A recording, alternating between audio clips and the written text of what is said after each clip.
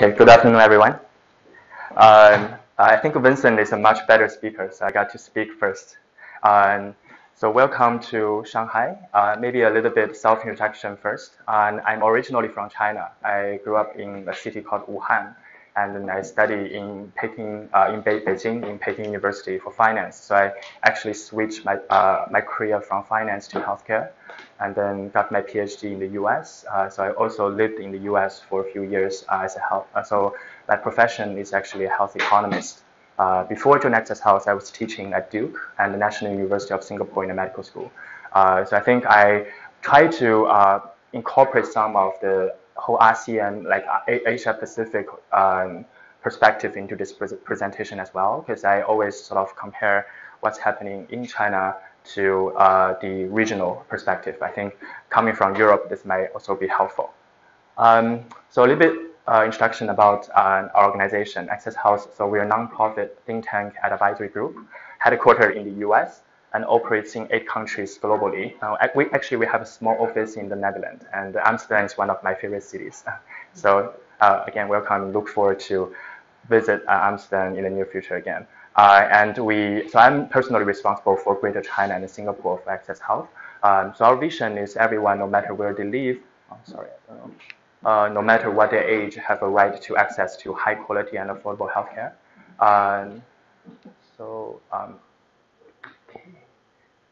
Okay. Okay. So basically, we are focusing on healthcare systems research. I would say half of our work is advising governments. So from that perspective, we really learn and work very closely in setting policy directions for the countries that we work on. And then in the other half, we actually working very closely with the industry.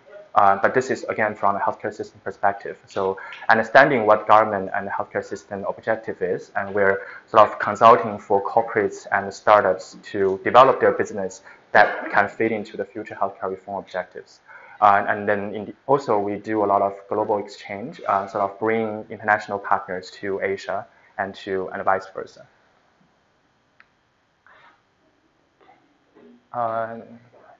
Okay, so I have 2 pictures in my first slide. Don't know the connection. Yeah. Is it?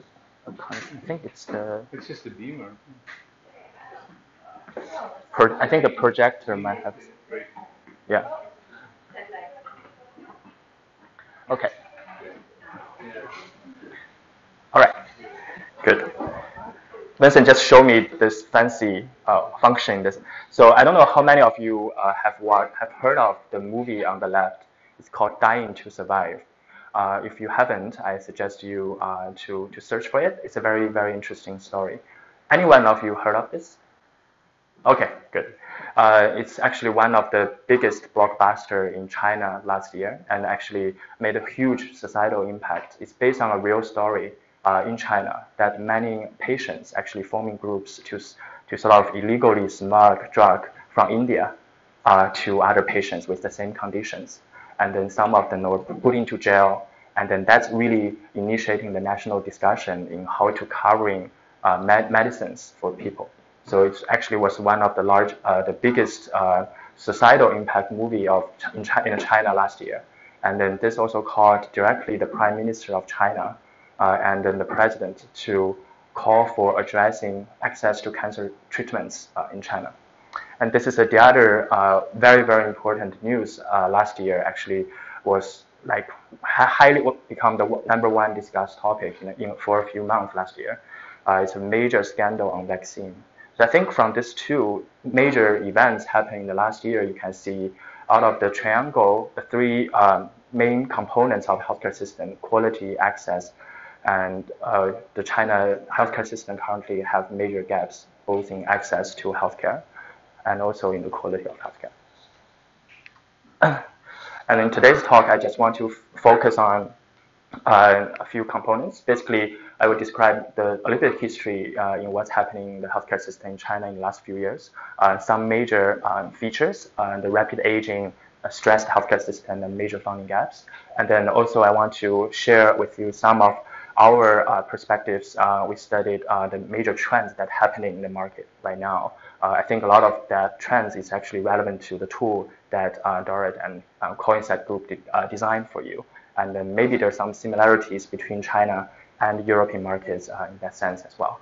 By the way, if there's any immediate question, feel free to interrupt me, or I think we have some time in the end for Q&A as well. First, on the healthcare system. So I think the aging population, I don't need to describe further, but this is the trend we see in Asia. So China is the blue line here, and then there's some other major markets in Asia. You see it's very, very rapid aging. So basically, what took Europe and the US 100 years to achieve the aging process is happening in Asia in a few decades, maybe 20 years, 30 years.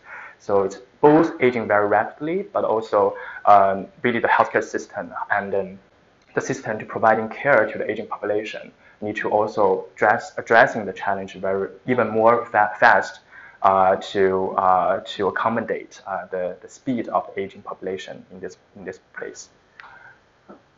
So this is a study we did in Singapore, but I think it shares similar story in China, especially due to the single-child policy. So we can see the number and the portion of disabled elderly are also rising. So it's not just the absolute number of elderly, but also more and more elderly because they're more aged, they're living with some ADL limitations. And then in the meantime, in Asia, family sizes are getting much smaller. This means informal care, be able to support the aging population is also diminishing. And then this is very interesting. We found that in Singapore, more caregivers have significant depression due to caregiving. So really, the aging challenges is not just caring for the people who are old already or who are rapidly aging, but also the entire family and the society is having major impact because of this rapid process. The second one is the stressed healthcare system. So this is a real picture took at 6 a.m. in a public hospital in China. It's very different than in Europe like that. Actually, I don't know how many of you have been to China before. Can you raise hand? Okay, many of you. So you might have some sort of snapshots in the healthcare system. But I think our achievement, and Vincent was just sharing me some major quality health system quality standards in the U.S. It's not. It's sort of it's comparable to the U.S. So we definitely made some good achievements in China before 1980s. You can see we have a very interesting and well-designed primary care system run by the barefoot doctor. And then, so it's a very low cost, but sort of very rapidly be able to boost the infant mortality rate, reduction of infant mortality rate and life expectancy for the whole healthcare system. Well, after 1980s, also along with the open door policy. So at the time, basically government decided to let the healthcare system go more sort of free market and then letting the public hospitals to make their own money. So it creates a very interesting development in the last, I would say, even now. So I think one of the main critique in the current system is that the hospitals, even public hospitals, they are not acting as a non-profit organization because maybe only 20% of their revenue is from the government directly. So the majority of the revenue they still need to make from their providing care.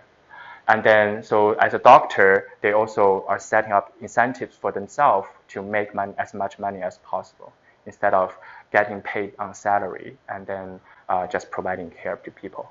So this is a very interesting and a very unfortunate development over that maybe 20, 30 years. And then I think since the new healthcare reform, which happened 10 years ago, everything pushing in the government side is trying to address this problem. So this is a figure we used, but it's a snapshot of a few a few decades in the healthcare systems on healthcare expenditure. So you can see the purple line, the pink line here is the out-of-pocket expenditure. The yellow line is the social health insurance, and then the red is the government health expenditure. We see a very drastic decrease actually since 1984 in government expenditure, and then only pick up here. So this is the SARS, the major influenza epidemic that happened across whole Asia, that really started making the government realizing it's a major problem, the healthcare system that they need to address. And then since then, I think there's some rebalancing in the healthcare systems. So we call this period from 2001 to 2009 is the first phase of the new healthcare reform. But we are now in the second phase of healthcare reform. So we just passed the 10 years, which is 2009 to 2019. Yes? Could you explain a little bit more about these three financial, like the public, social health, and government? Who is paying for these expenses? Yeah, okay. So I think, so usually government health expenditure is basically tax money, right? So it's directly from the finance, governmental finance. So this may be government investing in public health, building new hospitals, in infrastructure, and then also sometimes providing subsidies to pay to people. And then social. Government is paying for that. Yeah, it's government health expenditure. So basically, the paying by the government directly. It can be both national or state or local governments. Yeah, but this basically from the tax finance, and then the social health insurance is the pooling of the national health insurance. So people paying from their contribution to the universal insurance coverage. Now in China, but we achieved almost universal health insurance coverage, but the coverage amount is low. And the out-of-pocket is the others, like private insurance and out-of-pocket payout. Was it one of the targets to reduce the out-of-pocket expenses? Yes. It was quite a decrease. Yes. So, but yeah. So I think that's actually one of the more positive aspect here. But I think the other challenge now is also how to balancing the sustainability of the system. And then I think recently I have figure update later. It's actually picking up a little bit more the fraction of our pocket payments. And then in the meantime, the healthcare expenditure is increasing dramatically. So the denominator is growing bigger as well. But anyways, so this first phase healthcare reform, it's just based on looking at the numbers, I think it's on a positive direction. Right? Government is spending a little bit more, and the social insurance is having better coverage, and then declining out-of-pocket payments. So this is basically the key objectives for the healthcare reform. Basically, speed up the establishment of universal health insurance system. So now I think it's about 98% or something in China. So almost every Chinese citizen has universal health insurance. But again, the payment, so the coverage was mostly paying for hospital care, and it's not, and then the level of coverage is not deep. And then who pays for the insurance? Insurance is risk pooling, right? So money, everyone contributing to the insurance. Subsidized from the state. The consumers are paying or the employer? Yeah, so it's a mixed contribution. And then in China, so the universal insurance coverage, we used to have 3 different schemes for different group of people. So we have employee based scheme, and then we have sort of residential scheme, and then we have a rural residential scheme, and they each have different payment and subsidy model. So for instance, the rural one, the out-of-pocket payment is very little. The individual premium contribution is a smaller fraction, and the government paying a lot as a subsidy. While for the employee ones, government is not providing subsidy, but it's a mixed contribution between the employee and employers. Yeah. Okay. So the some other development in the past 2 decades are like we set up a essential drug system, and now it's updated actually since last year. It's going to have frequent updates every year. So basically, take out the not valuable drugs from the list and then adding more in a more rapid way. And then trying to improve primary care health network. I will touch a little bit on that later. I think it's still a major challenge. And then also providing equal access to public healthcare for urban and rural residents. I think in that aspect, they did achieve quite a bit in providing universal insurance coverage for the people living in the rural area. And now also one of the directions moving forward is to merge the three schemes of health insurance programs into one. So they're already merging the city residents and the employee program, providing similar coverage and benefits. And then in the future, they're also merging the rural ones to the urban plans. And then again, as I mentioned, one of the major challenge, the pain points in the healthcare system here is the public hospital reform. So I have more pictures in the hospital. So this is in a children's hospital. This is a air-con tent. When the hospital is 100% full, they need to just build like contemporary space to hosting people. And then I don't know, I found those pictures online, but I don't know if it's real. But it's a reflection of the deterioration of the relationship between doctors and physicians and the patient. How many people, it was about 10,000 specialists being attacked or something like that a year, or what kind of numbers are there?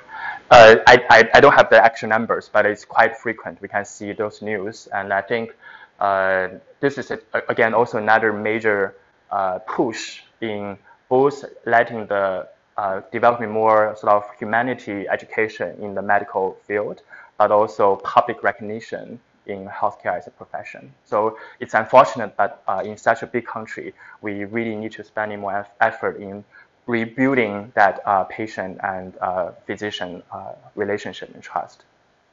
Yes? I understood there's a difference in what you get within your insurance, the rural insurance and the more urban areas. Yeah. And that a lot of people from the rural areas come to the bigger cities to have the healthcare.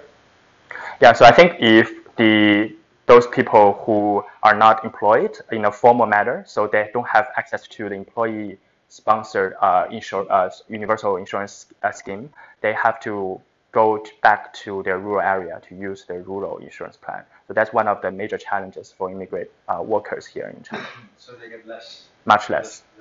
Much less. But the premium is very, very low. I think it's like a few euro that they pay each year. Each year.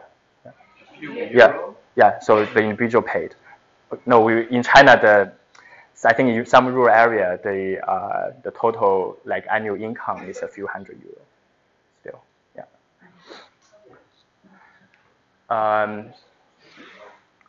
So yeah, in China I think we do have a major divide still trying the gap between cities and rural areas, and so I think it's gonna be a long way for really sort of making a holistic universal insurance coverage with the same benefit to everyone.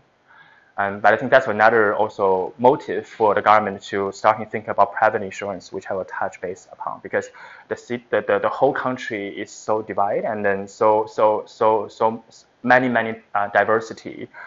So people have diversity needs. So as a government, how to launch a universal insurance program that really cover for all and cover all the basic for everyone. So that's another major needs.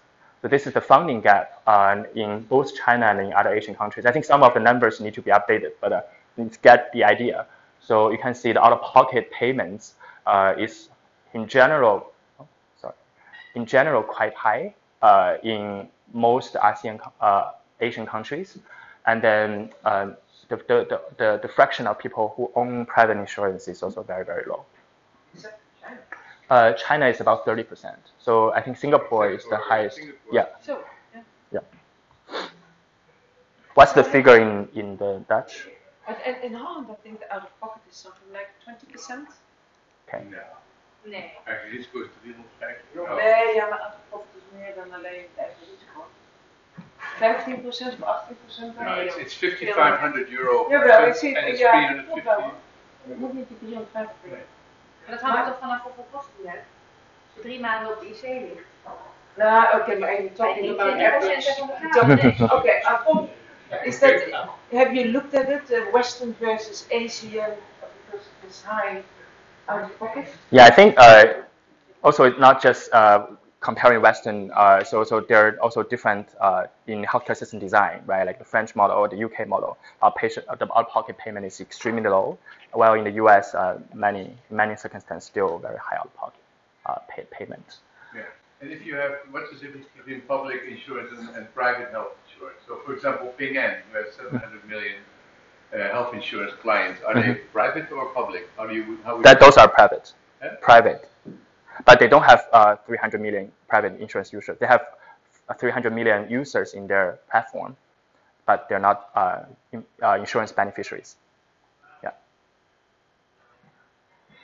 I would say, so now the figure we got is about 20% of Chinese, but I think it's a little bit exaggerated. And then most people in China now, if they have a private health insurance, it's the very, very basic kind. They just pay like a few hundred RMB per year to receive a lump sum payout if they have a very major critical disease. So it's not that comprehensive reimbursement-based insurance, private insurance product.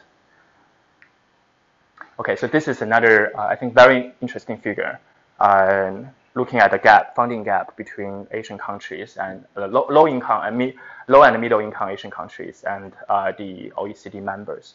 You can see the funding, the expenditure average per capita is slowly growing, but it's never going to be picking up where the expenditure is in OECD. So I think.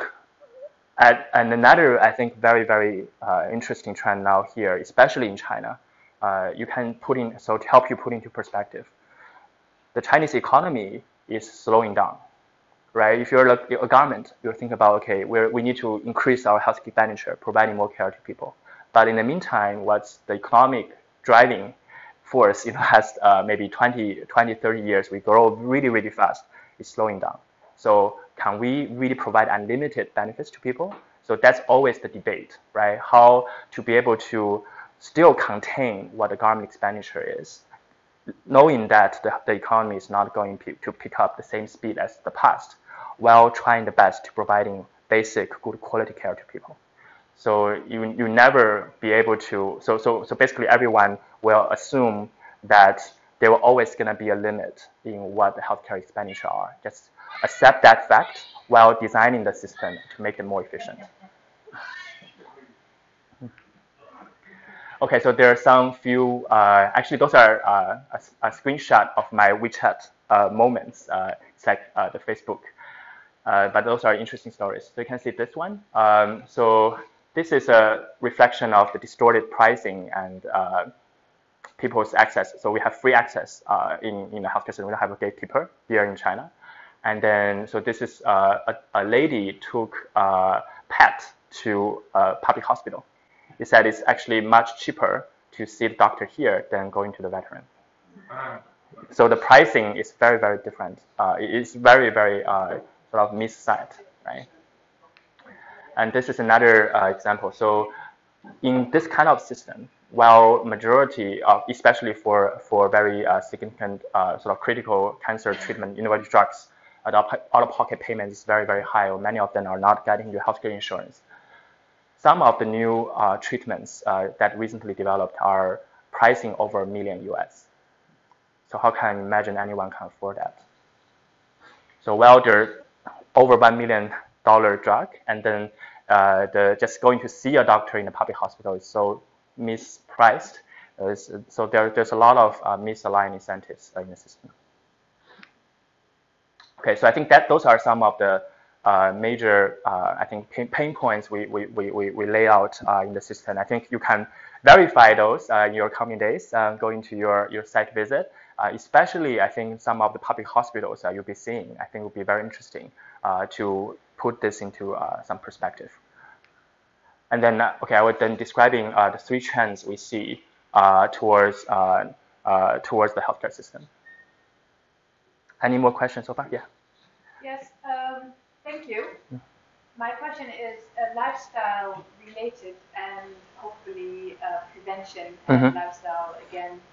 So my first question is, do you see an increase on lifestyle related diseases like type 2 diabetes, obesity, that kind of thing? Which would be a third problem on top of the two that you already had. And secondly, I was told that in traditional Chinese medicine, there was a lot of focus on a healthy lifestyle and staying in shape. And also, someone told me you paid as a customer your traditional Chinese doctor for the amount of time that you stayed healthy. So it was a twisted incentive from the Western perspective. Is that true, or is that?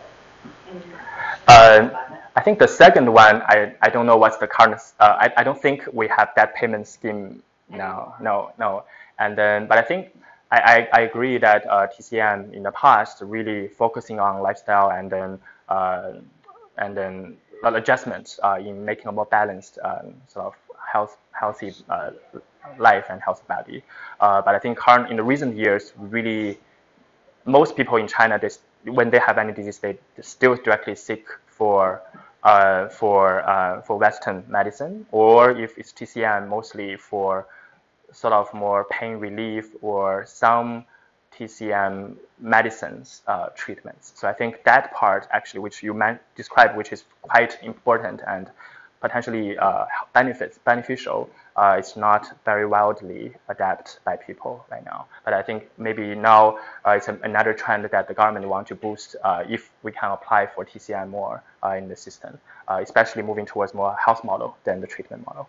And then the first one, no, that's absolutely right. So I think now in the last 20 years or so, the disease burden in China is really shift from communicable diseases to non-communicable diseases. So I think we have one of the highest rates for diabetes, and also heart failure, and then cardiovascular related diseases are all those are number one and top 5 killers. Yes, that you showed us. Not in the increase on those diseases is that portrayed in the curves that you showed us? So I think the curves I showed is more on expenditure, right? So, but that's I think it's a parallel, very important trend. Yeah, and that's also I think one of the motives for this healthcare system transformation, which I would be describing, because as people are the disease burden moving towards more chronic disease, certainly the big hospital-centric, just acute care treatment-based model is no longer cost-effective. But thank you for the very nice questions. Okay. So those are some of the keywords I want to highlight for the healthcare reform. I think in the last 10 years and also moving forward. So I want to build a more connected and integrated system, more people-centered, higher quality, and value-based, really starting formally talking about value and measuring outcomes in the last maybe since 2 years ago in China. And then it's really a long way to go, and then more affordable and sustainable.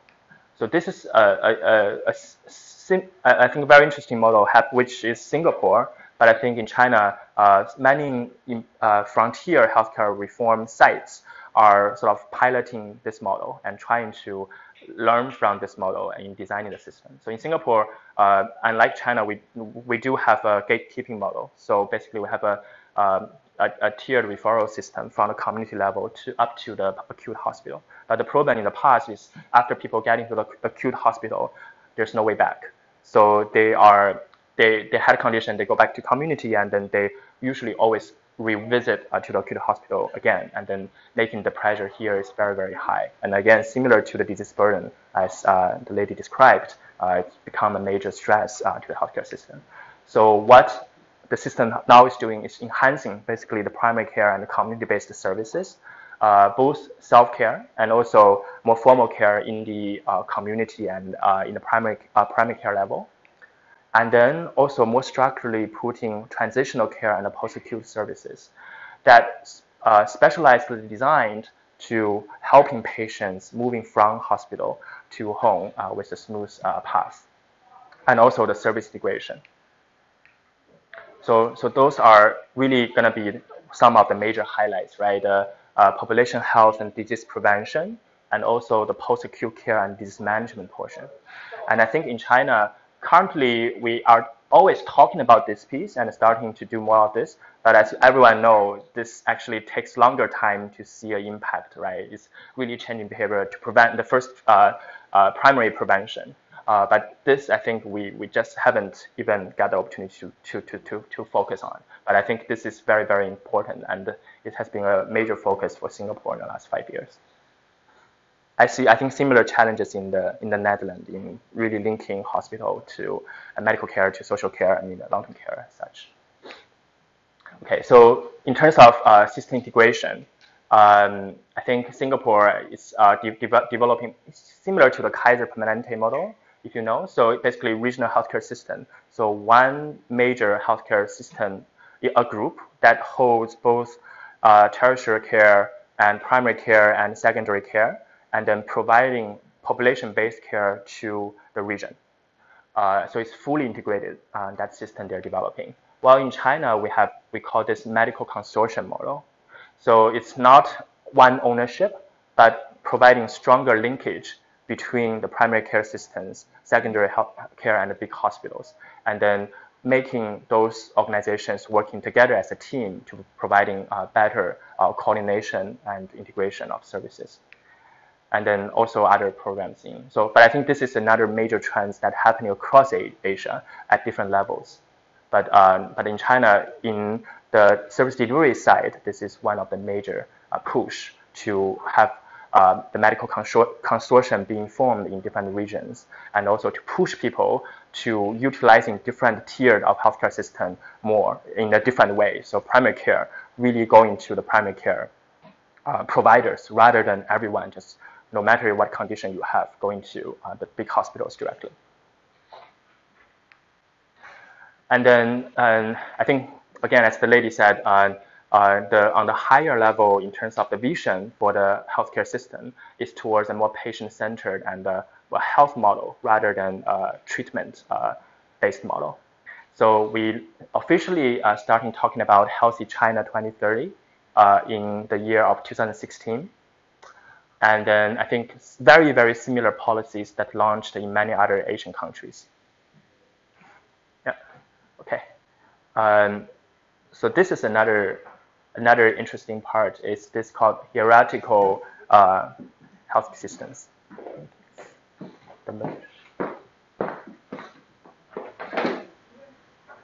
Yeah, it's the hierarchical medical system.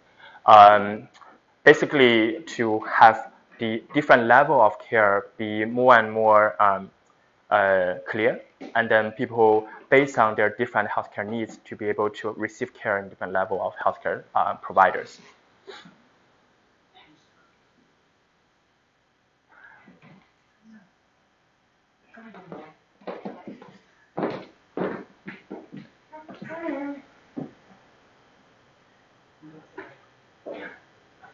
Maybe sometimes for some questions. Yes. It's quite difficult to invest in prevention because the system is not related to that issue. How is that in China? Because you have a program for prevention. Is that easily integrated in the regular system? I think so. Later, I think in the digital health world, many sort of private companies are trying to do that, but that's only, I think, catering for a very small fraction of audience, right? Maybe the top 5% income population in China. But on our whole system level, in the population level, I think it's still a very, very long way to go. I think but the thing is, the government first trying the highest level promoting this concept, and then letting the health, the goal of healthcare system moving just beyond just receiving treatment, but also the health model. So I think it's more participatory approach, and then letting people thinking about healthcare, not just about hospitals, but many other aspects in health. So I think that's on a high level, the government trying to push that concept. But in actual world in the healthcare system, adding prevention components to it, I think that's may only happen in a few cities. They're just starting. So the immediate goal in the system now is at least people, when they have smaller conditions, they can go to the primary care setting. instead of everyone rushing to the hospital. There are the doctors and the hospitals paid for. If they're doing more, do they get more money or Someone is coming with a new. outcome related? I think, unfortunately, I think doctors are more money driven. I think, because that's really, as I mentioned, I think this is a pain point for China as the economic grow so fast in the last 30 years, right? So every profession is seeing a major divide in high income people and then be able to afford the housing price, for instance. I don't know, and I think a few of you have been in China. The housing price in the cities, I think, have increased by 5 to 10 times in the last 10 years. So I think all those conditions, right? Many people, they start their own business and then made a fortune. And then in the meantime, the housing price, the whole cost of living really increasing, skyrocketing. So as a doctor, if you're just getting a minimum salary, and then comparing to how hard your work is, you need to see hundreds of patients, and then the education you received, I think they won't be able to. They are looking at how much money they can receive anyways by the end of the year. So I think, and also in the last 30 years, even in the public hospitals, as I mentioned, the public funding, direct financing funding, only counts for about 20% to 30%. So the hospitals, they still need to design in able to make money that to help their expansion and then to paying their doctors in terms of allowance and much higher payment. Is there a lot of under the table paying? You need a doctor and you want good quality and attention and you don't want to wait so long. Can you pay him? I would say in the past, in the past we say that I think that's sort of a common scheme, but nowadays I think my personal impression, I think, is much better. But in the past, I think it's not just the doctors receive patient paying money. That's the major problem. The major problem was the pharmaceutical companies. They are so the hospital making money by putting additional price tag into the drugs they sell. So they are actually having incentives to prescribing more, right, to overuse. So the department can get more profit, and then in the end of the year they can give to every doctors. So I think that's that was amazing. 2005, I think 2005, the 15% margin on the 2005. Is it now going down? Yeah. So we formally sort of forbidden that. Since I think 2 or 3 years ago. So the government is officially sort of cutting the hospital revenue by just selling prescribing drugs. Okay. So again, similar high-level policies are set in other Asian countries and regions. Okay, I think the second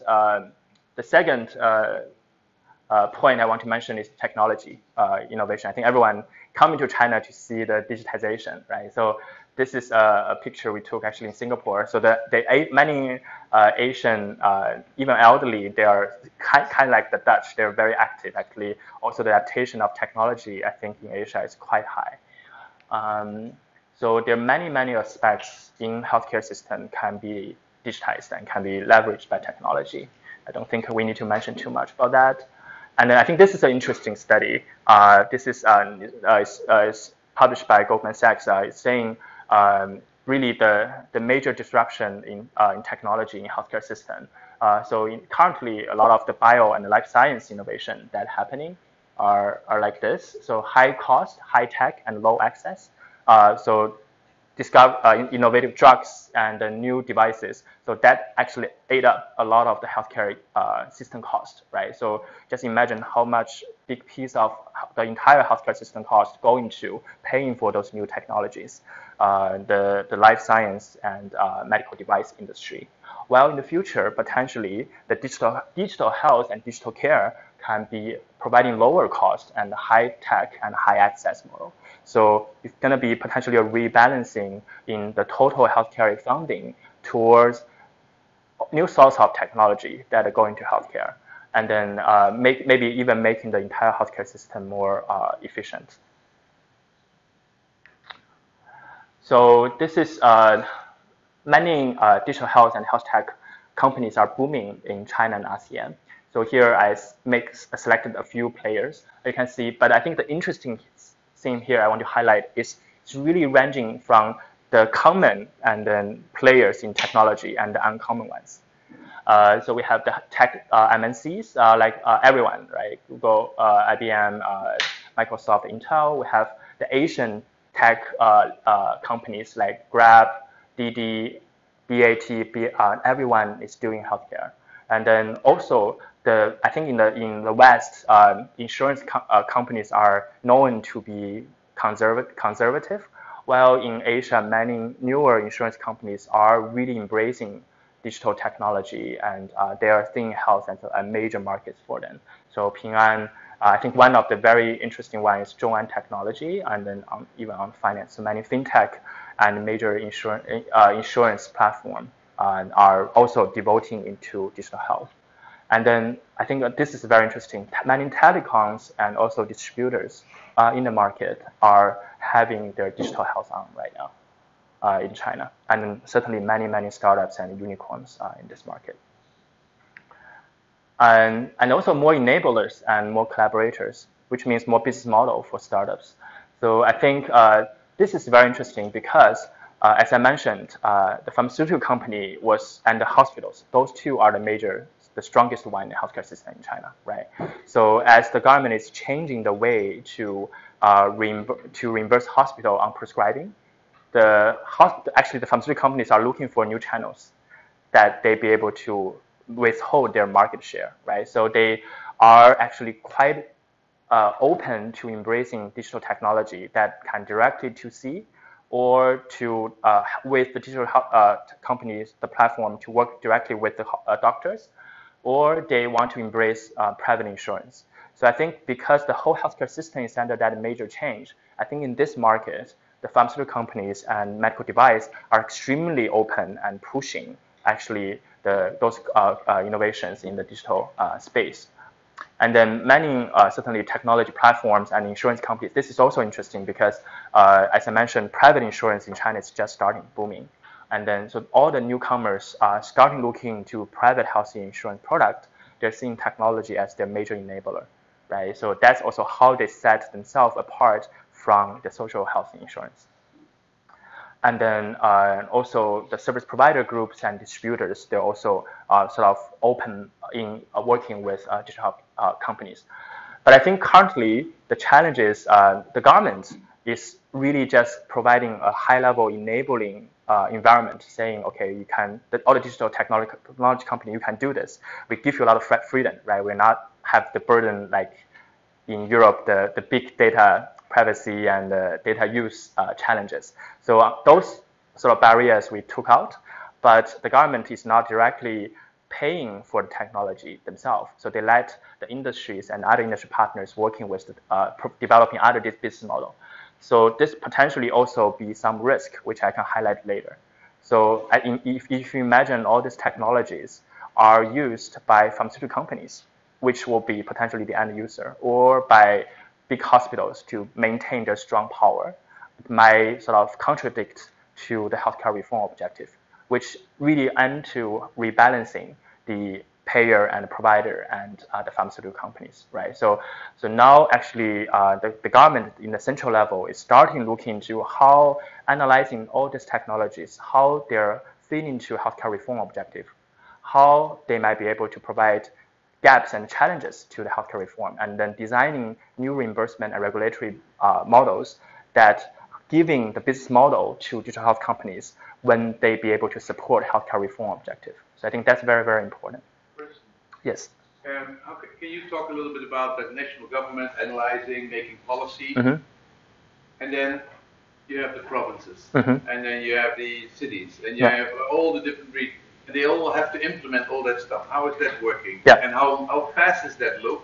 And do people innovate? You know, do they take innovation best practices from little projects and put it on national standards, or do they come up with a national idea and then push it downwards? Sure. So I think in China, okay, there are policies that are directly set by the national level, right? For instance, open up for reimbursement for internet consultation, or can be stop using adding price to margin to selling drugs in the hospitals. So those directions can directly set by the governments. But I think usually in the usual case, the central level government setting high level directions, while the local government pilots.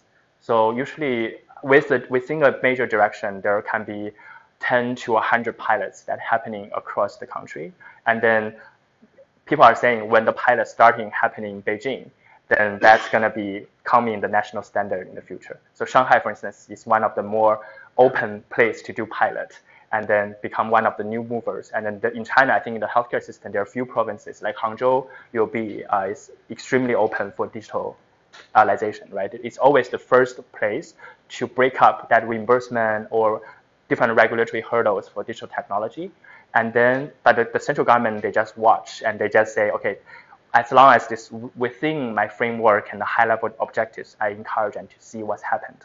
And then after that, maybe after 5 years, they go back to reevaluate and then to launching more specific policy in the national level. I think this is really where we are in digital health. So I think you're coming a very interesting year, but I think maybe since from next year, there will be many, many interesting policy across different ministries are launching, specifically providing guidance for regulating the digital health industry in China.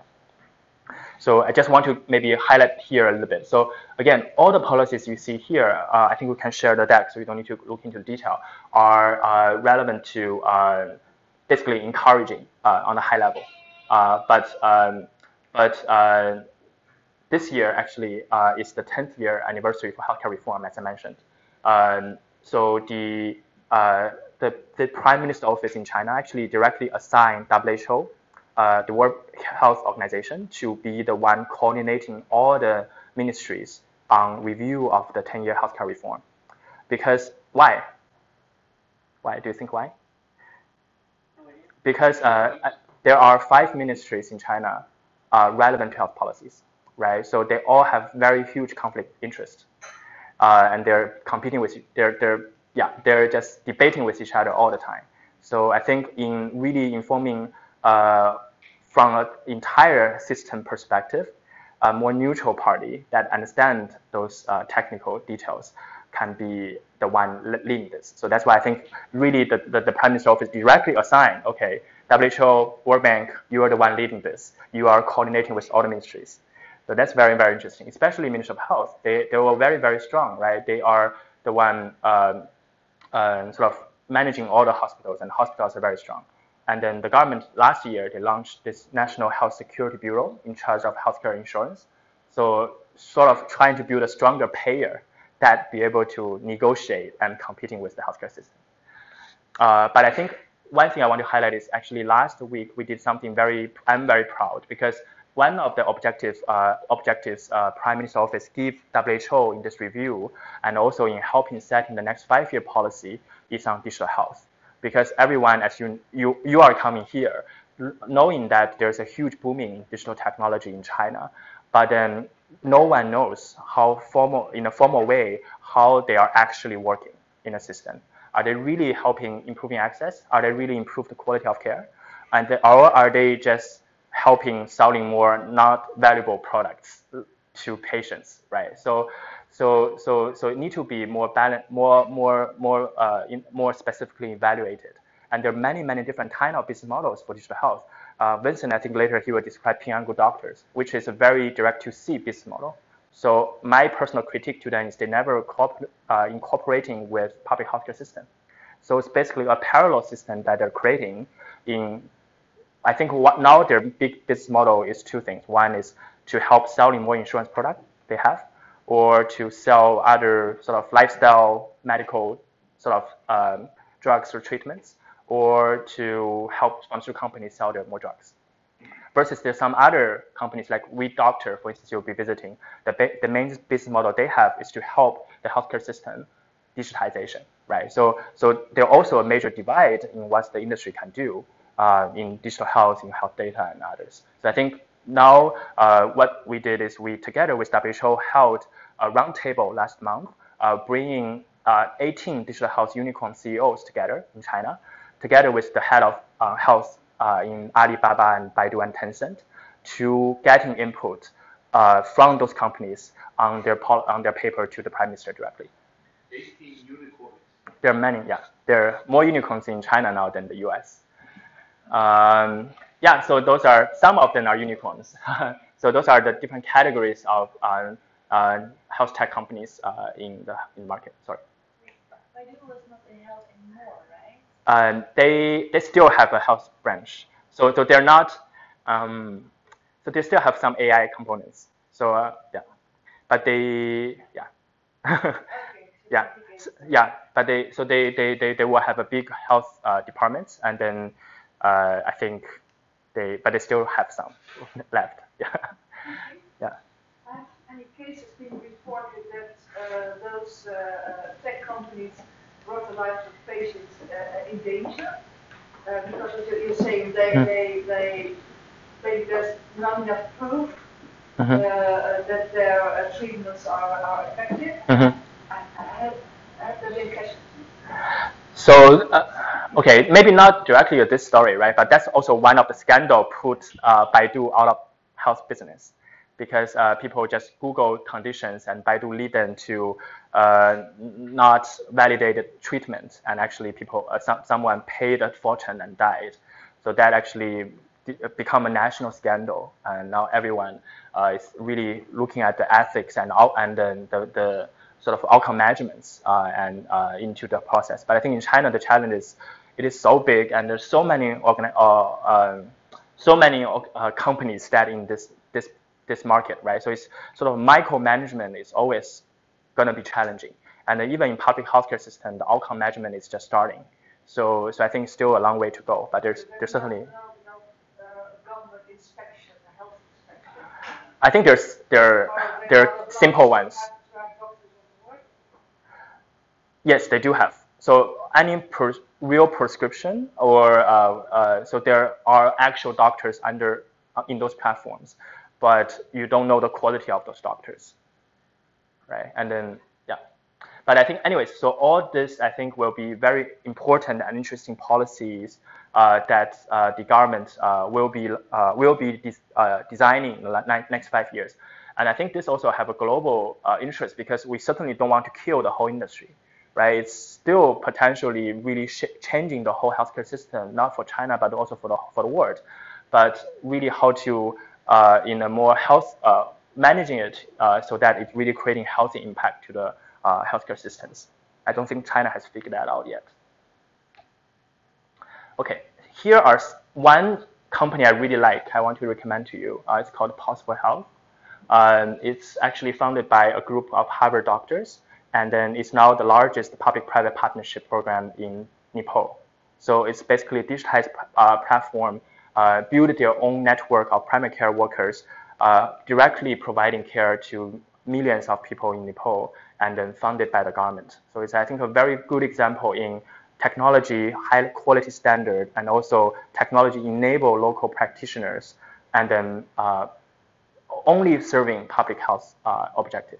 So I think it's a good example of how health tech enable healthcare system objective. And there are many other examples across Asia, like ThinkMD and Allied World Healthcare in the Philippines. ThinkMD is in India. So, and then in China, I think many digital health companies are claiming themselves they're starting and aiming to do that. Bless you. Any more questions? Okay, so the last one, I think this is also very interesting, because again, a lot of the challenges are driven by misaligned incentive, right? So I think the biggest shift in the healthcare system in China now is the payment. In the past, it's really passive. It's fee for service in the entire healthcare system. So how much you prescribe, how many procedures you conducted, how much money you receive. It's not really value oriented, right? So this, especially if you can imagine if a doctor is profit seeking, if a doctor is profit seeking, and then it's a fee-for-service based model, there will be a major problem. So now with the establishment of the National Health Security Bureau, the key of making this shift is become a more strategic purchasing model in the whole healthcare system. So basically, yeah. So strategic, basically, the payment is carefully designed for healthcare system objective, and then the contracting and the quality, and basically, okay, what now everyone in China is talking about value-based healthcare. So value is outcome divided by cost. So really starting measuring outcomes and measuring cost, and letting the pricing and the payment related to what outcome is and what actual cost is. Right, and then I think in the past, really the outcome measures and then in China is just very minimum. Sorry. What kind of outcome measures do you need? Clinical outcome, patient satisfaction, access, all sorts of. I think from structure to process to actual clinical outcomes, it's really just starting building that in China. So you mentioned the health security bureau. Mm-hmm. So that's the National Health Insurance Program, basically. Yeah. It's called Health Security Bureau. National. Yeah. Is there any official procedure to get the patient perspective in innovation? Patient perspective. I think in the, again, as I mentioned, currently a lot of the digital health companies or those health tech companies are having direct to C business model, right? I think if that's the case, they certainly, at least what patient perceived value, they will design for that. But I think the challenge in healthcare as a health economist is always information asymmetry, right? What patient like or they thought is good for them might not be actually good for them. So I think a lot of those digital health companies or they take the user interface or user experience into design consideration, but I don't know how much is from the patient outcome perspective. Yeah. You have patient organization at the local or national level. Mm-hmm. Yeah. Policy, etc. Yes. I think, but I think, how to say? So the patient organization here in China, I think there's less strong, their influence is less strong comparing to the physician associations. Yeah, so still in different clinical area, there are major clinical associations which are really setting guidelines and all that. And I think they're just starting to taking patient voice into those processes. Can you tell a little bit more about this value base? Value is quality divided by cost. I know that. Mm-hmm. We know that all, I think. And just quality measured by outcomes. Mm-hmm. What kind of outcomes are you referring to, and how are you measuring it so that Mm-hmm. you can make it payable or combine it with financial incentive? Sure. So I think maybe two examples, right? One is paying for drugs. Second is pay for service. For drugs, I think this is actually the next page. So basically the use of HTA or health technology assessment is really just starting in China. So basically what HTA means to measure the clinical outcome of different drugs comparing to the comparative treatments, and then designing the pricing or whether including that drug into the essential drug list by really how much value they provided, right? So I think and then another thing they're just starting to do is starting to launching new policies on generic drugs as well. So in the past in China we don't have any efficacy test for all sorts of generic drugs with the same chemicals, and now they're formally doing that in making sure that maybe only those generic drugs passing the same efficacy compared to original branded to be able to go into market, and then they compete for price. So I think that's one good initiative, and the other one is for new drugs, really measuring how much outcome and efficacy they achieved in providing better clinical outcomes, and then that can help designing the pricing and whether can be included in the drug list. Another example is on the service side. So in the past, again, it's fee for service, right? It's, for instance, you can care for this person have maybe a knee replacement, but really you pay can be decided by how much resources or how much treatment you give for that patient. And now China is finally starting moving towards DRG, so diagnostic related groups. So maybe by certain treatments you receive similar amount, and then gradually adding quality measures into that as well. So again, from paying drugs to also paying services, the whole system is starting to really rigorously measuring outcomes and then tie the payments with outcomes.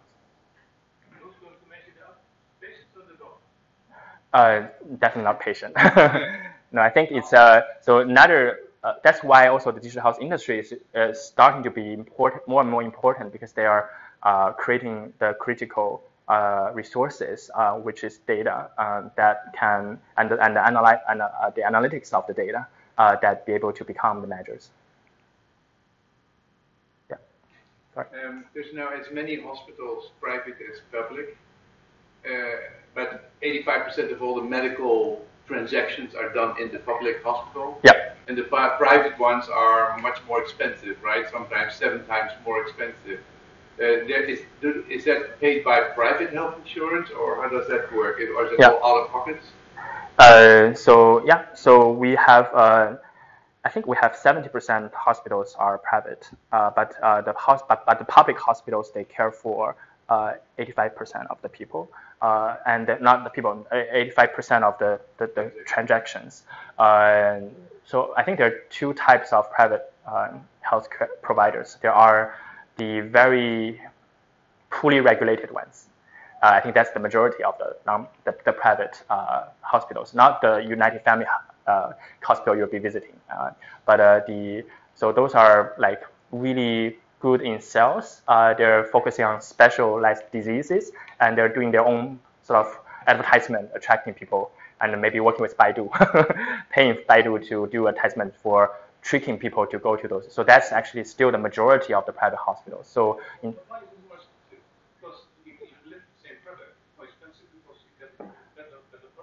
so those are not necessarily more expensive. I think that kind, so the low quality private ones. But starting in the last 10 years, maybe there's some sort of more expensive luxury private hospitals being built.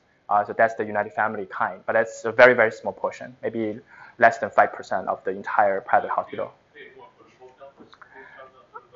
Exactly. So, but even for that, I think it's more, certainly, but it's a more people-centered approach, right? But I think for them, more primary care rather than major critical diseases, because still.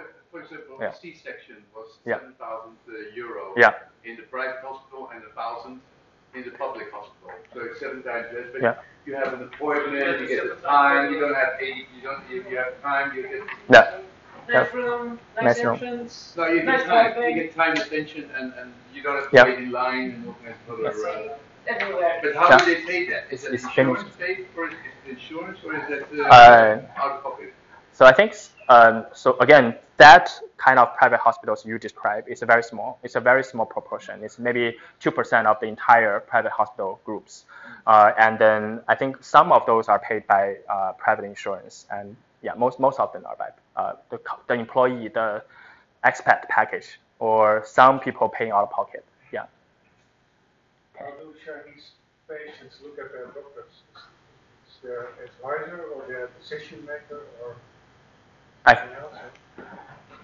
I think they still, not advise. I think they still respect the doctor professionally if they can see the famous. But in China, because there's no gatekeeping, right? So most people, when they have disease, they want to really get to see the expert in that field. If they see that expert, they really believe in that one. But maybe that expert can only give you 1 minute. So they don't question his or her opinion of the expert? I think the average patient sort of consultation time is about 5 minutes, I think, for that level of experts in China. So you really don't have time to debate or questioning. Yeah. Okay, but that's also providing the space for digital health, right? Because it's a totally different experience. And then, so I think I want to skip a few. I think, yeah, the last slide. I think really the opportunity is really for the technology to develop holistic and people-centered service packages, right? So as we heard, the public healthcare system is very stressed. So that's actually where there are space for technology is to changing the experience for people receiving care.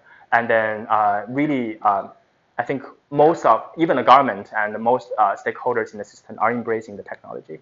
But then I think that moving forward, the key is really looking at outcome, look at the value, and then how the technology can potentially really providing value in strengthening the system.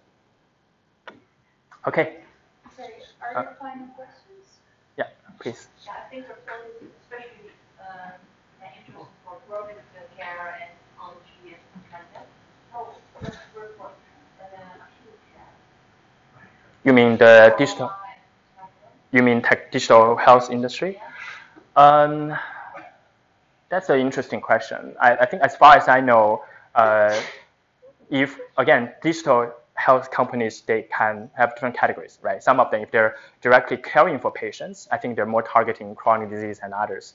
But many technologies, for instance, they can be able to enable even acute care and enable, for instance, I think you know called Sweet Care or something. Like it's in Sweden, they have this company basically help even in the emergency room triage patients, right? So that's how technology really enable emergent care.